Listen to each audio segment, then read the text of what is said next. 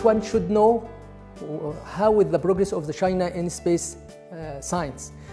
For example, the mission to be launched in the first on the dark side of the moon.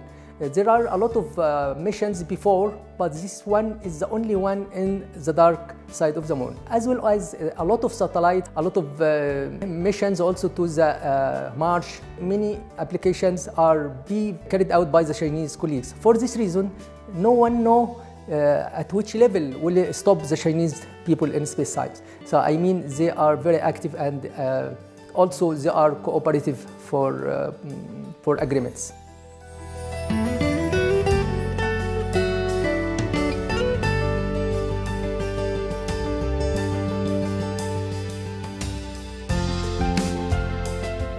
The Egyptian Space Agency, for example, from the point of view, if the space agency want to launch satellites, so they will decide, I will launch this satellite in this orbit. So before you launch this satellite at this orbit, you have to know if this place is suitable for your satellite or not.